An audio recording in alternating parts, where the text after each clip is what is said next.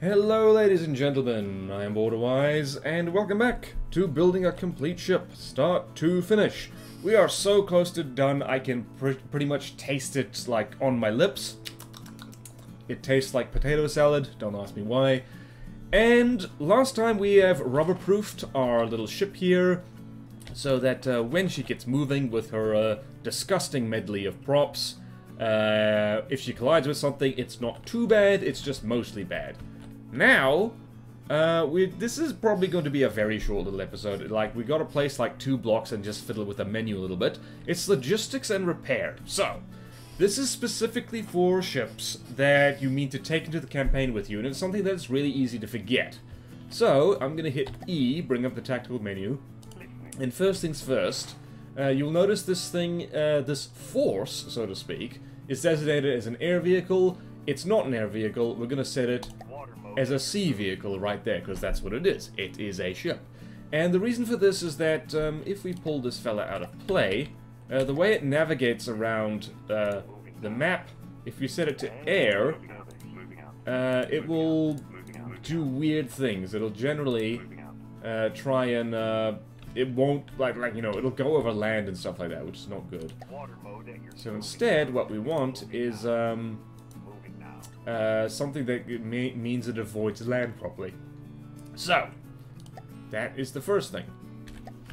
Now we're going to hop over here, and the next thing is we're going to set this thing to the correct resource category. So, there's 2 ways you can do this. You can just hit Control R when you're in the game, and you can see all the resource stuff, or you can just click this button in the E menu, in the E or M menu actually. So, what we have here, this is, by default, is set to a user, which basically means a combat vehicle.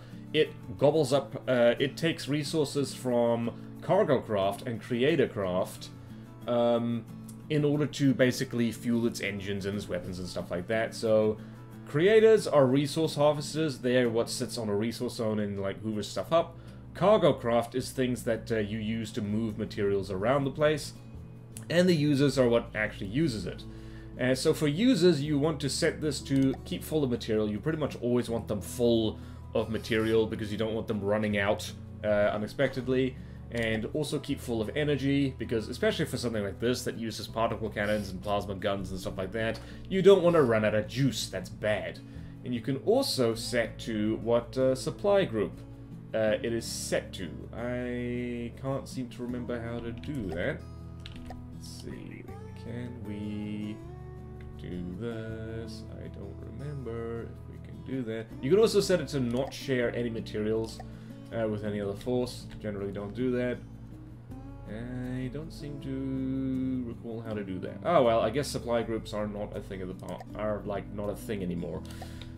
Or I just don't remember how to use them. Doesn't matter. I've beaten many a campaign just by remembering the basics of this. So now that we've done that, you can move. Alright, so we've got our correct designation, and we've got our settings here, all good. This thing's almost ready to go dive into the campaign. Except you do want this thing to be able to repair itself, and ideally also other craft. Do we have any room in the AI compartment anymore? I suspect we do not. That is a problem, but it's okay. We'll live with it. So, this ghastly excuse for a central compartment. We're just going to place 4 blocks exactly. So, what's here? Can't fit there. So, the blocks in question are over here in the miscellaneous categorization. By the way, Hearthstone, stuff like that, there is one campaign, Clow, where you do need these. In Neater, you do not. And you also need these in Adventure mode. But for now, we're going to ignore pretty much all of these except for this. Repair bots and repair tentacles. So repair bots are how your ship repairs itself. And a warning to everyone who thinks that using a whole bunch of these things is a good idea. Don't do that. I used to do that.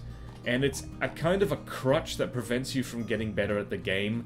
1 or 2 repair bots is generally all you need, because just so the thing can repair itself when it's out of play on the campaign map.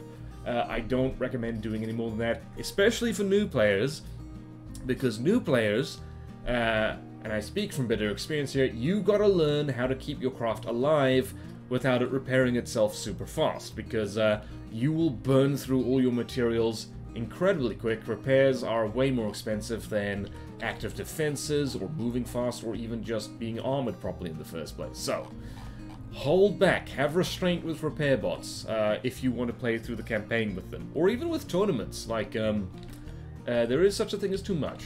One thing you can spam a little bit more is repair tentacles, or the other ones like this. I pretty much always use the compact ones because, well, I just do.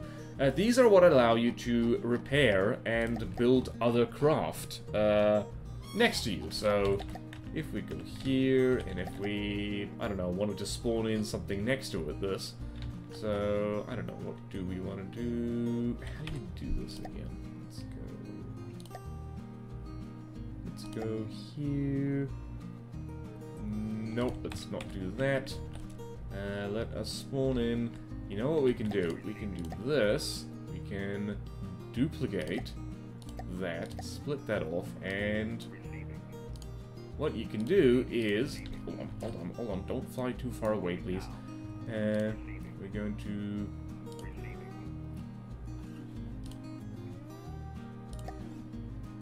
play that.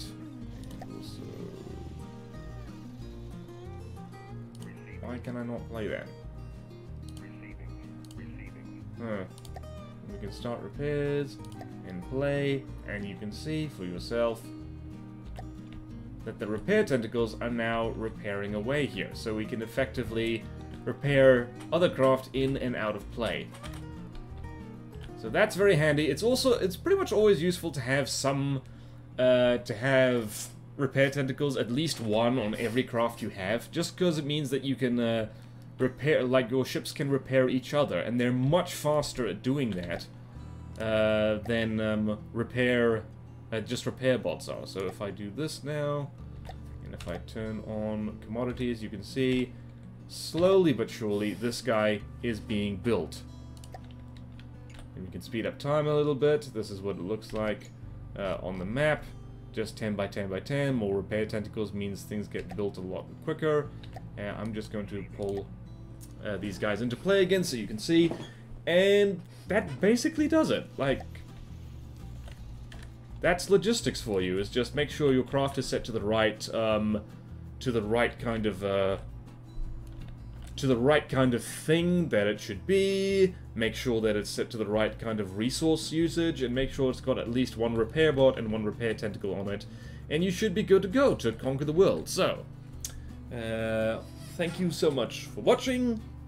Please like, comment, subscribe if you want to see more videos like this. Support me on Patreon or YouTube membership if you like. It really helps, and there's fun perks in it for you. Thank you to all my current supporters, and I will see you next time in From the Depths, building a complete ship start to finish. Farewell.